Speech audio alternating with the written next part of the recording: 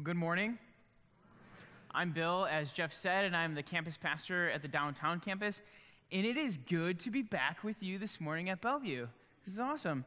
I want to say a special welcome, since this is our first morning that we're doing the techie thing and streaming Facebook Live.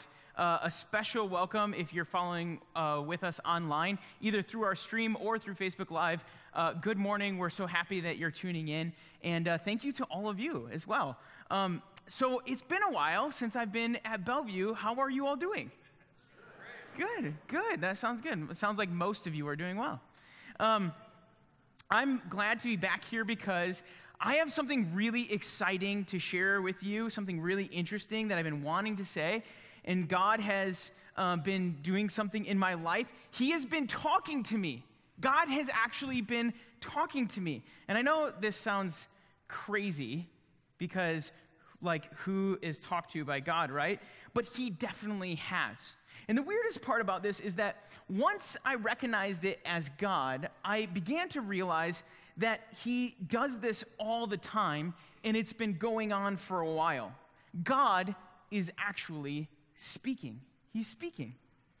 And they sent me downtown for the last few months, and I've come back to tell you this strange and wonderful message that God still speaks. Okay? So in fact, as we open up God's word together to Psalm 19, I think you'll begin to understand what I mean. So if you have your Bible, you can open it to Psalm 19 now, or you can follow on a mobile device, or grab a Bible in the pocket near you, or in the chair pocket, not your friend's pocket, okay? Let's not get weird, okay? Grab a Bible near you, or you can follow on the screens as well. Now, I'm going to read Psalm 19 in just a minute, but first I want to point out something to you as you open this text. If you were to look in your Bible, you would read this and you would see that it says, "For the director of music, a psalm of David." Okay? For the director of music, a psalm of David. So this part, we usually don't concentrate on this part of the psalm, but there's some interesting pieces of information that come out from this. First, the psalm is actually written by King David himself, and second, it is intended for the director of music. And I say that because this psalm that was written by King David would have been used for worship in the assembly of Israel. In other words, this is not just words that are written that we've put in form that we read now, or just some kind of poem. This was an actual song that was sung by the congregation of Israel. Not only that, but what's really interesting when you look at this psalm is they weren't just used in King David's era, they were actually used in Jewish households throughout history. So after David compiled the Psalms and it became part of the literature that in the Word of God that they were using, they would have been commonplace. In fact, many Jews would memorize the Psalms as part of being a Jewish person. In fact, Jesus himself, we know, memorized the Psalms. And we know this because there are multiple times where Jesus uses the Psalms. One in particular is when he's on the cross. Jesus says, my God, why have you forsaken me?" He's actually quoting when he uses that from Psalm 22. And so as we continue on in this Psalm series, I want to remind you that these are songs of worship towards God. So don't just study them like they're a college textbook, but use them in your worship towards God this summer. And as we'll see in just a little bit, God speaks through his word, and he speaks through his psalm. In fact, this morning, he's going to be talking to you about what's going on in this psalm. So keep that in mind as we read Psalm 19. This is what it says in Psalm 19. "The heavens declare the glory of God. The skies proclaim the works of his hands. Day after day, they pour forth speech, and night after night, they reveal knowledge. They have no speech. They use no words. No sound is heard from them. Yet their voice goes out into all the earth, their words to the ends of the world. In the heavens, God has pitched a tent for the sun. It is like a bridegroom coming out of his chamber, like a champion rejoicing to run his course. It rises at one end of the heavens and makes its circuit to the other. Nothing is deprived from its warmth. The law of the Lord is perfect, refreshing the soul. The statutes of the Lord are trustworthy, making wise the simple. The precepts of the Lord are right, giving joy to the heart. The commands of the Lord are radiant, giving light to the eyes. The fear of the Lord is pure, enduring forever. The decrees of the Lord are firm, and all of them are righteous. They are more precious than gold, than much pure gold. They are sweeter than honey, the honey that comes from the honeycomb. By them your servant is warned. In keeping them there is great reward.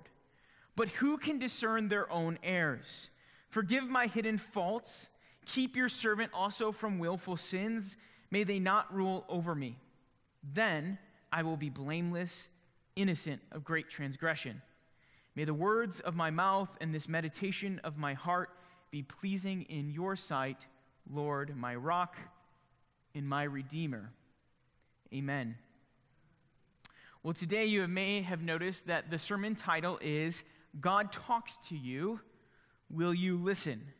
And so we're going to discover 3 ways that God communicates to us according to his word in Psalm 19. And the question that you should be asking yourself this morning is, if it's indeed true that God is talking to us, then the question you should be constantly asking this morning is, how well are you doing at listening? How well am I doing at listening? All right, let's jump right in with this first point. God talks through his world. God talks through his world. Look in verse 1. The heavens declare the glory of God, and the skies proclaim the works of his hands. Day after day they pour forth speech, and night after night they reveal knowledge.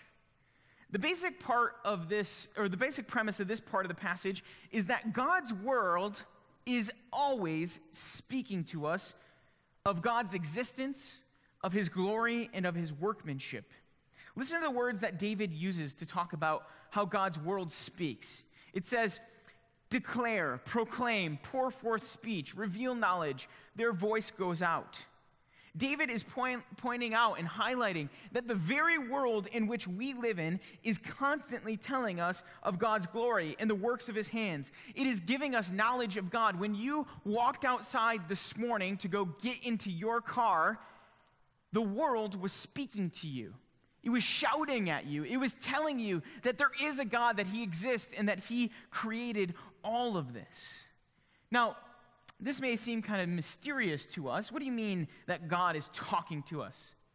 I know when I woke up in the morning, I didn't hear the sun go, "Hello, Bill. God exists, and he is full of glory." Okay? I don't know why the sun sounds like that, but I didn't hear that. Okay? I didn't hear the sun say that. And if I did hear the sun say that, then I'd probably need to have my meds adjusted, right? But yet, David says that the world is speaking to us. So what is happening? Well, in order for us to really understand this, it is really helpful for us to look at the characteristics of this speech that we find in Psalm 19. So here's some characteristics. First, you'll notice that David identifies that the speech that's going out from creation as constant. It's constant. So day after day and night after night. The sense that you're supposed to get is that this speech is always happening. There's something that's intricately and intrinsically built into this world in which we live in that is always speaking of God's glory and his workmanship. In other words, when we witness created things, it is always talking to us about him. You know, if you were to talk to some scientists throughout history, you would see that a lot of them would confirm this. Now, we often associate scientists with like atheism and science and only materialism, but there's been a lot of believers who are also scientists throughout history. One of them right now, actually, who's living right now, is Francis Collins. I don't know if you know that name, but Francis Collins undertook to lead up something called the Human Genome Project. It is the largest research project that has ever been done in the history of man, and it was all set on doing on actually mapping the human genome. And Francis Collins is a believer, and part of the reasons why he believes in Jesus is because of his work looking at the smallest, most intricate thing that we can see, which is DNA. And so he mapped the human genome, and he is a Christ follower, but it's not just him. Christ followers throughout history include Newton and Francis Bacon and Kepler and Galileo. All of them believe in God. And it's really easy to see why, because when you think about what scientists study, they study the natural world. They're constantly looking at the world and they're trying to figure out what's going on. And all the time, they're studying and observing the world around them. They're constantly being bombarded with this idea that God exists and that his glory can be known through his creation. The order in the systems of the universe, the complexity of life, the laws of physics, and even the beauty of the landscapes that we look at all speak of God. A scientist who studies the cosmos sees the greatness of an infinite God, and the scientist who studies the tiniest aspects of our world under a microscope also sees the amazing power and order that makes up all matter that comes from God.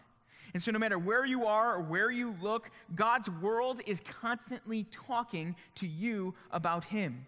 Creation cries out that God exists, that he is the creator of all this, that he's real. The second characteristic of this speech is that it is silent, but it's still very real. In the passage it says, they have no speech, they use no words, no sound is heard from them, yet their voice goes out. That kind of reminds me of like a riddle. Like if you were to make up a riddle about this, what is always talking but doesn't use word and never makes a sound? Well, it's creation. You should try that on your family members who are not here at church later today. See if they can get the riddle. I bet they won't. But what David points out here is that even though that the knowledge is not in form of audible words, it is still very much real. You know, I grew up doing a lot of canoeing and hiking, and doing it with camps in churches. And one of the things that we would commonly do when we're out in the middle of the wilderness would be this idea of a solo, okay? They called it a solo. And basically, a solo was where you would take a kid or a camper and you would put them in their own little territory on a trail somewhere, and you'd give them a few supplies, and you would just encourage them to just hang out there for like half a day or maybe a whole day. And I always noticed that like this was always at the point in the week when the leaders were getting really sick of us. You know, they like put us out on the trail like, oh, you're going to be alone for God reasons, right? And they'd always put us out there. But anyway, nearly every time I did this, it was a really profound experience. There's just something about being away from the busy world in that which we live in and technology and all of those things that makes us start asking the bigger questions about life. I mean, honestly, there's been times where I've been in the middle of the wilderness and no one is around, and I start looking around and I'm taking in everything, and I can't help but ask, is all this really here by accident? Could it be? Am I here on this planet by chance? Is this all some kind of random cosmic joke? And I don't know what it is about the solo time, but I always end up, after a few hours doing the same thing in my solo time. I end up just sitting down and just like looking at like one little square foot of earth. And the crazy thing is that if you ever do that, if you ever get a chance to do this, you're in the middle of the wilderness, nowhere, and you just look at this square foot of earth, you'll notice something that's really amazing about our planet. It's that no matter where you look, almost no matter where you look, you see that it is teeming with life. The more I look at the square foot of earth, the more I see the plants and the dirt that has microbes and bacteria in it, and fungus and insects and animals and worms and all sorts of things in this tiny square foot of earth. It's teeming with life. And that life is always in the middle of nowhere, right? It's in our yards, but it's also in the middle of nowhere. And I can't help but think and feel and hear from the multitude of life that I see in that square foot of earth that there must be a God, that there must be a source to all of this. Why would life be like this on earth without God? And so it speaks to us, not an audible sound, but a knowledge of and it's a present and it's a constant knowledge that God exists, that he created all of this. The last characteristic of these words is that they are all-encompassing. Look at the verse again. It says, yet their voice goes out into all the earth and their words to the ends of the world. God created the world in such a way that no matter where you are on the planet, you are reached with its message. Their words go to the ends of the world. And this part of the passage can really remind us of another passage in Romans. Okay, Romans chapter 1, 20 through 23 talks about this idea of creation speaking out as well. And it says this, for since the creation of the world, God's invisible qualities, his eternal power and divine nature have been clearly seen, being understood from what has been made, so that people are without excuse. For although they knew God, they neither glorified him as God nor they give thanks to him, but their thinking became futile and their foolish hearts were darkened. Although they claimed to be wise, they became fools and exchanged the glory of the immortal God for images made to look like a mortal human being and birds and animals and reptiles. You see, since the very inception of this world, it has been clearly speaking forth that God is real, he is divine, and he's powerful. Everyone, from the time that they can think on their own, gets that message from God and his world. They all get that message. The problem that's highlighted in the passage is not the message itself, but what people choose to do with it. In other words, some people choose to interpret that message, and they began to attribute the beauty and the splendor of this world to creation or to people or to something other than God. People would rather attribute that beauty and that splendor of this world to something called Mother Nature than to God the Father, Christ the Son, through the Holy Spirit. And we see that in our day today. And so as you consider the world that the world is constantly and clearly speaking to you about God, I want to encourage you this morning, do not block your ears to its message and do not attribute it to anything else. When you were driving to church this morning, did you look out your window and say, wow, God exists. He is there. He loves me. He created this world. He wants me to know him. Did you say that? Because you should be. We should all have that attitude as we look at God's creation this summer. I encourage you to go out and spend some time in creation hearing about how great God is, how powerful he is, and how good he is from creation. The Lord is speaking through his creation. When we receive that message, it should point us back to God. So God is talking through his world. The question is, are you listening? That brings us to our next point. God is talking through his word. God also talks through his word. Look at verse 7. The law of the Lord is perfect, refreshing the soul. The statutes of the Lord are trustworthy, making wise the simple. A good way to understand this psalm is really seeing it as a progression.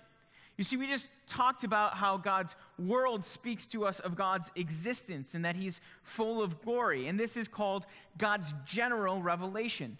In other words, it's revealed generally to people all the time that God exists. But once we understand that there actually exists a God in this universe, then it should lead us to some other questions. Questions like, what is God like? And maybe even, what does he want from me? And this is where David in the Psalms transitions from a general revelation of God's world to a special revelation of God's word. Now, David uses the term God's law. And I want to address that for a second. When I read this multiple times, I kept thinking, as I read this, about the rules that God lays out in Scripture, because David used the word law, like the 10 Commandments or Leviticus. But as I was studying this psalm, I began to gain some deeper understanding about what David is actually saying. You see, the word in Hebrew for law is the word Torah. And Torah to the Jew doesn't just refer to laws or rules, it refers to God's word as a whole. I point this out because as modern readers, we might think that David is just saying, oh, how great it is to have a bunch of rules from God. But that's not what he's saying at all. David is saying that the revelation of God's entire will through the words of Scripture is complete and perfect. That's what it is. After all, if you just had a perfect rule book to live by, that's not very inspiring. But if you could hold in your hands the written will of God that was written by him through human authors, wouldn't you want that? Wouldn't you want to know what God says to us and how to live our lives and how to see the world? That is something to pay attention to. And so all these terms in the passage, when he says law or statutes or precepts or commands, they're all really referring back to God's word as a whole. So now that we have that understanding, let's take a look at the benefits and the significance of God's word for us. You know, one of the best ways to get your arms around this section of Scripture is to diagram it. And it's really easy. You just list all the words that identify God's word in a column, and then in the next column, you list descriptions, and the third column, you list what God's word does. And so you take a look at what I did. You get to see my chicken scratches this morning. I should have been a doctor or something, right? It's like hard to read, but that's okay. You get the idea here. I basically just took each piece of that, and I did subject, description, and what it does. And so for this part of the Psalms, it really helps us to see kind of the full picture of what David is saying. If you look in that first column, he uses all the words to describe God's word. Now, you have laws, statutes, precepts, commands, fear of the Lord, and decrees. Now, the one that's different there is fear of the Lord. But fear of the Lord is what you need in order to approach God's word the right way.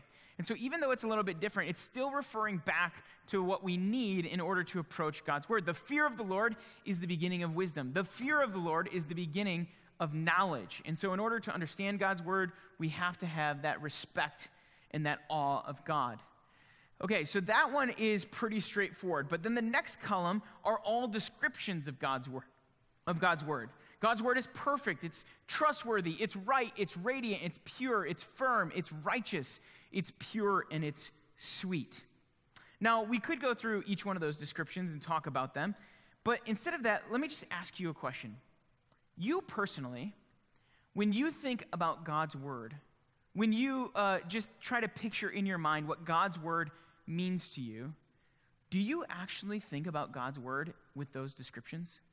Is that you? Do you really think about God's word in such a light that you love it that much? Because I know and you know that there's a lot of people who see God's word as an obligation, as something that they should read and follow but don't really. A lot of people feel guilty when they ponder God's word, or other people are skeptical or critical. God's word is not often seen in the best light.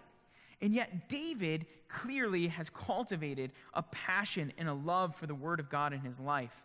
David says, they are more precious than gold, than much pure gold. They are sweeter than the honey from the honeycomb. You know, I'll be honest, I love God's word, and I've cultivated a passion for it. But I don't know if I can accurately say that all the time I feel the way that David does about God's word. There are some times where I struggle, just like everybody else. But guess what? I want to. I want to love it and cherish it just like David does. And honestly, I've come to understand that that doesn't just happen, right? Like we don't just wake up one morning and all of a sudden we have this deep, abiding passion for God's word. You know, there are some Christians who I've talked to who that's part of their story. They share their testimony and they're like, and then I got saved, and then the next day I woke up and I just read the whole Bible. And I always want to say, I hate you. You know, like, now I don't really hate them because I'm a Christian and all that stuff, right? But people say that, and I'm like, I don't get that at all. I don't understand that. People who just wake up and read their Bible and it's not hard for them, I don't understand that, okay? You're a better person than me, all right? I'll give you a gold star for that, okay? But for the rest of us who are not like that, we need to cultivate passion over time.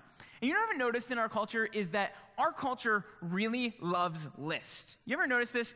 Go online sometime and just read like one article, and you'll find that like lists are the most popular thing on the internet, okay? So it's like a list like 5 ways to wear a scarf, or top 10 Father's Day gifts, or 37 million ways to appreciate your pastor. You know, like things like that.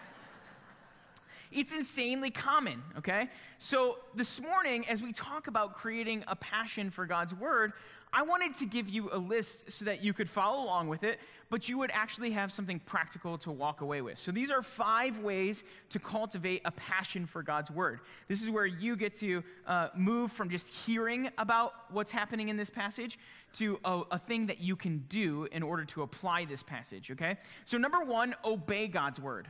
Now that seems really obvious. How am I supposed to do that? Like, it's so hard to think about God's word and to obey it. But here's the thing. If you go to God's word and you're intent on looking at what's there and changing your life based on that, and you actually go and do it, you take action, what you will see happen is that you get the blessings and the benefits from following God. And when you see that blessing and that benefit, it cultivates a deeper passion for God's word. So try to obey God's word. The second one is this: grow with God's word.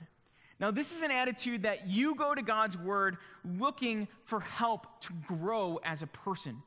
This is a humble attitude that says, I know that I think wrongly about a whole bunch of things in my life. I know that there is sins in my life that I struggle with. I know that there's things that I just have completely wrong, and I want God's word to correct it. And so you go to God's word in order to grow with God's word. The third one is this: invest time with God's word. It can be one of the hardest habits to learn, but get in the habit of going to God's word on a consistent basis. Now, I'm not going to tell you that you have to wake up every morning and spend X amount of time in God's word. I think preachers have said that a lot, and people say that all the time, like, you have to do it this way or you're doing it wrong. I just want to take the guilt away for a second and just tell you, you need to find for you how to get a daily or an every other day or whatever rhythm you find yourself in. You need to find a rhythm and a way to get a steady diet of God's word. It has to be there. You need it in your life. And can I just blow something out of the water really quick? I just want to address this. In our culture, if you look at advice out there, you're reading these lists on the internet I was talking about, they're always telling you, you should only do what you're passionate about. Don't waste time doing things that you don't like doing. Okay? And so we have this in our mind that, and because we're entertained all the time, we have it in our mind that every time we do something, we have to like it. Okay? Every time we do something, we have to be encouraged by it. Every time we do something, it has to feel good. Can I tell you that when it comes to God's word, to throw that out the window? Because it's not helpful at all. It's not a good excuse. If you've been telling yourself that, I just don't like this, it's not for me, blah, blah, blah, blah, blah, that's just a lie. Don't believe that at all. Okay? Because the reality is that there's a lot of things in life that we have to do because we need to do it, not because it feels good. And I'll give you an example. I don't actually love eating broccoli, okay? I don't, right? But I eat my broccoli on a consistent basis. Why? Because coniferous vegetables are really good for you, okay? And so it's the same thing with God's word. You might not always wake up, or you might not always go to God's word and be super excited about it and be zoned in and just be in a flow state with God's word. And that's okay.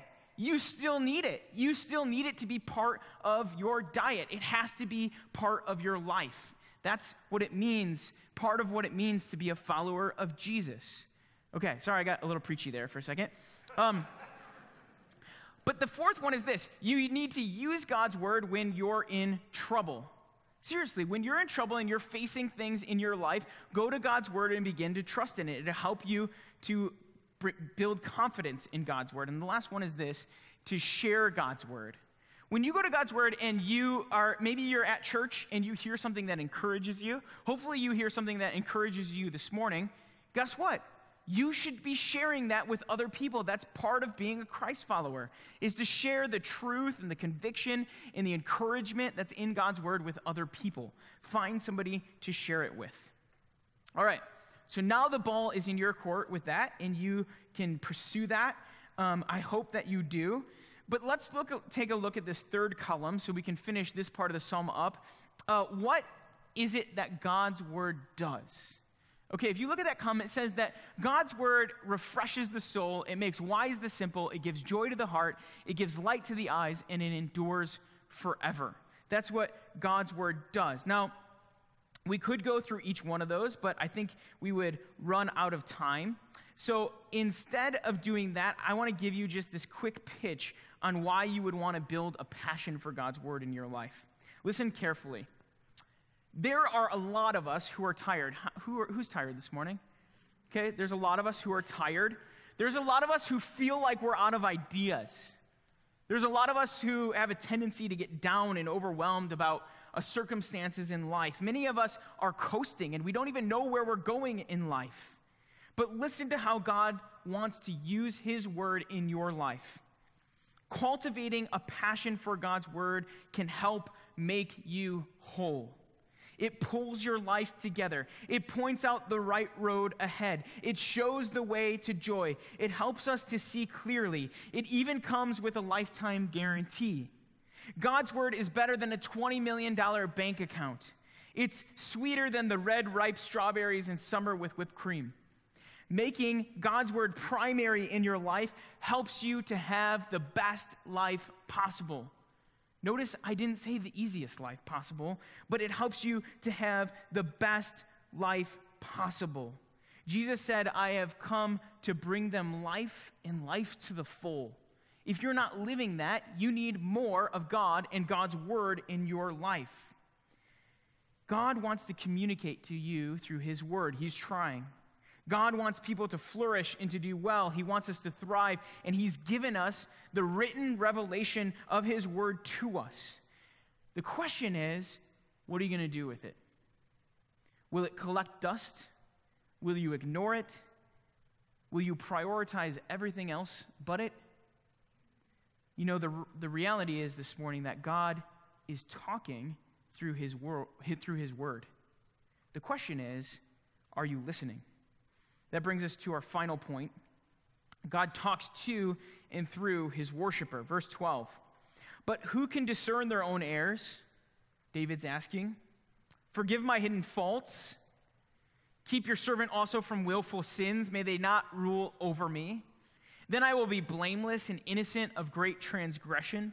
May the words of my mouth and the meditations of my heart be pleasing in your sight, Lord, my rock and my redeemer. So this interesting thing happens when we come to the Word of God and we encounter him. You see, David makes it clear how beautiful and awesome God's Word is because it's derived from God himself. But immediately, David begins to understand that he has a problem on his hands. You see, when we go to God's Word and we encounter God, we are left with the reality that we are in no way worthy of what the words of Scripture say.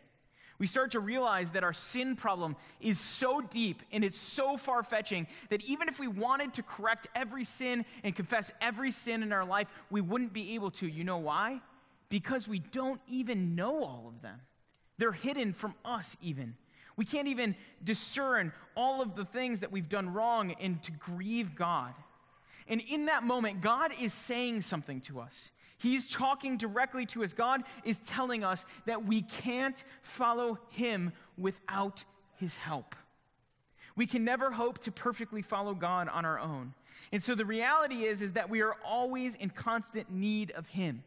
In fact, this is why Jesus had to come, because we are so broken and sinful that we could never pull ourselves out from that.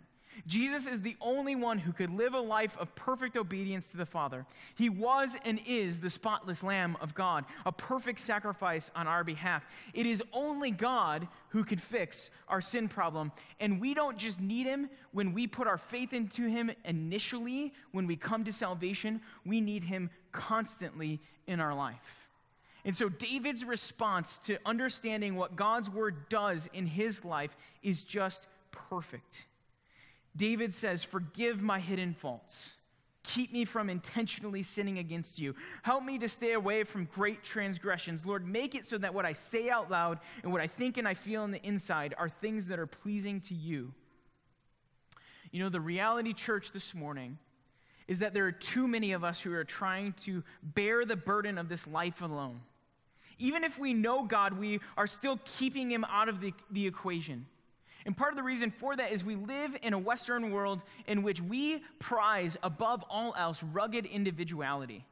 We believe in the self-made man and the self-made woman. We hate asking for help. But if you are listening to God and his word this morning, you have to know that that path doesn't work. And so my encouragement to you is to stop trying to do your spiritual life on your own. Stop leaving God out of your marriage. He is there. He's not just here on Sunday morning or when you read your Bible or when you pray. God is in the midst of your marriage, and he wants to help you and come to your aid through his word and his Holy Spirit and through the church to help change things and make them better. Stop leaving God out of the stuff that's going on at work. Stop leaving God out of your finances and out of your parenting. Stop trying to muscle things out on your own. Stop being the lone wolf.